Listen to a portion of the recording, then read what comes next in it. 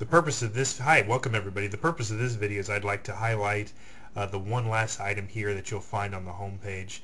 You'll notice as you navigate throughout the course on a weekly basis, you'll come into the course, and on Sundays, which is when basically a week would start, you'll notice that there'll be a new week available for you to participate in, submit assignments, etc.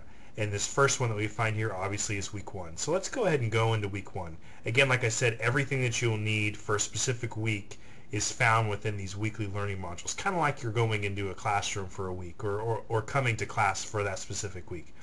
When you come into a week, one thing that you need to notice is the table of contents. Sometimes the content in the table of contents could be collapsed, and you might need to expand that if you wanted to quickly jump to a specific item within the learning module.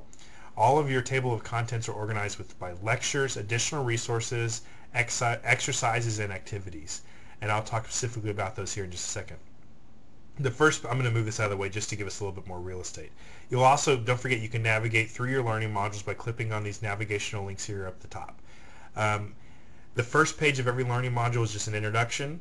Imagine this is what I would be saying to you at the very beginning of class to introduce the week. Be sure that you read it and pay attention to it. In terms of objectives, these are the specific things you need to make sure that you are able to do by the end of the week. Let's go ahead and navigate. The next area is you'll be getting to the lecture material. Again, the lecture material, depending on the week, depending on what we have to cover, could be just a few pages, or it might just be one page, or this week it's actually like maybe 8 or 10 pages.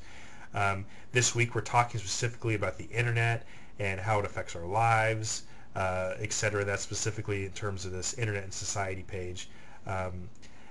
Different pages could have videos, it could have images, it could have text. So be sure that you read all this information. There's a lot to cover here within this first week. And here on the second page there's actually a video here that you can watch within this page where I talk about Internet and history. Then I talk about Internet and today. And then the next page, this is a key point to kind of mention that we're going to be utilizing the web design and development life cycle within this course, and here's where I kind of start talking about that. If you took COAP 2000 with me in previous semesters, this is we utilize pretty much the same process, except your book has organizes the phases a little bit differently, and I also added in the analysis phase. But anyways, we're going to be utilizing this process to be able to consult with our clients for our term projects. So be sure that you read all that information on the syllabus and the course overview. And then some other things that we talk about this week is we're going to be talking about the internet and the user. We're going to be talking about user agents. Let's see, come on internet.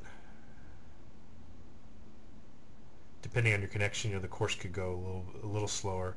Then we're going to be talking about website types. Specifically in this course, we're going to be dealing with the informational type websites, and then we're also going to be talking about job security this week a little bit. And then within the additional resources area, you're going to notice that there's going to be a presentation that pops up from Chapter 1. This will load in Adobe Presenter, so as long as your browser is set up to be able to view Adobe Presenter files, which are basically Flash files, you can view them. Whenever you first go into it, depending on how your browser, how large it is, it could be kind of collapsed, and what you can do is you can click on this button and expand it to see the different notes and ability to search the PowerPoint. Then we also, in a second here, I'm going to talk more about Lynda, but there's the page that tells you about what Lynda videos that you should be viewing this week. This week there's about 30 to 45 minutes worth of videos for you to view, and we'll talk about that here in just another second for another video. Then the very last page, HTML page in a weekly learning module, is just basically a list of activities. So here I tell you about some different readings that you're supposed to be reading, specifically the introduction from Chapter 1. Again, don't forget you can get the introduction from the textbook e-reserves area on the home page. Then here's just another resource for you that you could read. And then I list any discussion questions you're supposed to be completing. This week you have your class introduction, you have your first post in your term project journal, and you're going to be asking your client these specific questions. And then your assignments. So this week you're supposed to be submitting to me your term project choices, and then also your HTML file from your introductory exercise. Actually, it's not an HTML file this week. It's actually a file that you're going to submit in Microsoft Word.